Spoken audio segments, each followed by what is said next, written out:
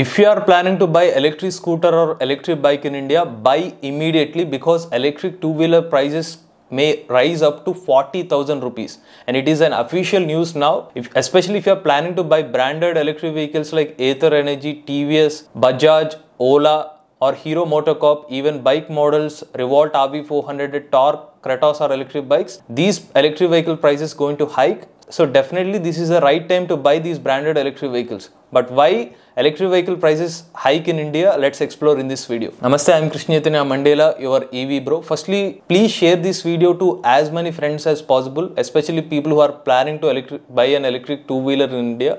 This information is really useful for them. On Wednesday, central government clearly taken a decision that they going to decrease the subsidy price on battery pack. Earlier they are offering 15,000 rupees per kilowatt hour. Now they are going to reduce to 10,000 rupees per kilowatt hour. And this news been confirmed by Business Standard website. So from that source we are confirming this news. Now because of the latest decision from the central government, there are chances that electric two-wheeler companies prices will increase heavily. But what are the electric two-wheeler models? Let's explore. Kabira KM3000 electric bike and Kabira KM4000 electric bike, the expected price hike is up to 15,000 rupees. Revolt RV400 electric bike, the expected price hike is up to 5,000 rupees. Torque Kratos R electric bike, the expected price hike is up to 25,000 rupees. And these are the maximum price hikes we are expecting, and there are possibilities the price hike can be lesser or even higher as well. Hero Motocorp Hero Vida V1 plus electric scooter price hike is expected as 22,000 rupees.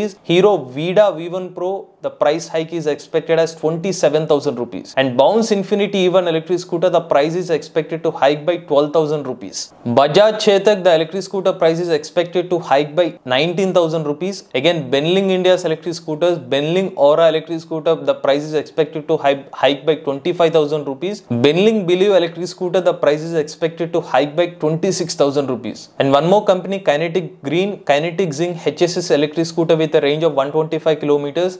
This electric scooter price is expected to hike by 25,000 rupees. Another electric two-wheeler company, Ampere Vehicles, Ampere Magnus EX, the price is expected to hike by 16,000 rupees, whereas Ampere Zeal EX, the price is expected to hike back 15,500 rupees. And Wakaya scooters, Wakaya Fast F4, this electric scooter price is expected to hike back to 40,000 rupees because of this huge battery pack used in this Wakaya Fast F4 electric scooter. Earlier central government offered up to 66,000 rupees of subsidy.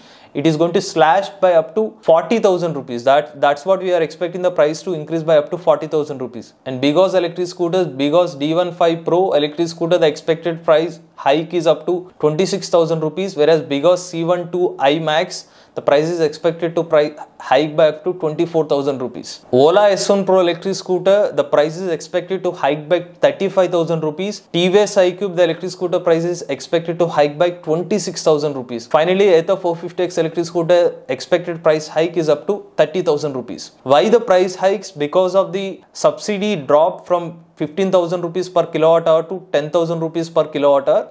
Even there is a ex-showroom cap as well. Earlier central government offering either the battery pack capacity or the 40% of the overall ex-showroom cost. Now they have reduced only 15% of the overall ex-showroom cost or the battery pack capacity. So considering these factors, more possibility of the electric scooter prices hike in the upcoming days, especially from the next month. So people who are planning to buy electric two-wheelers from these models, this is the right time to buy because the next month these electric two-wheeler price going to hike. And also one point to be noted here, there are chances that companies may not increase the electric two-wheeler prices also to not reduce their sales figure. There is one more possibility, they may bear the prices from their end also. This is also one possibility. But on the other side, good thing for non-registered electric vehicles and non-subsidiary vehicles like Tunwal, Versatile, Oreva, Komaki, there are so many non-subsidiary vehicles and non-registration electric vehicles. Those electric vehicle sales can be increased in the upcoming months because we cannot expect much price hike on these electric vehicles because these vehicles not getting any kind of subsidy.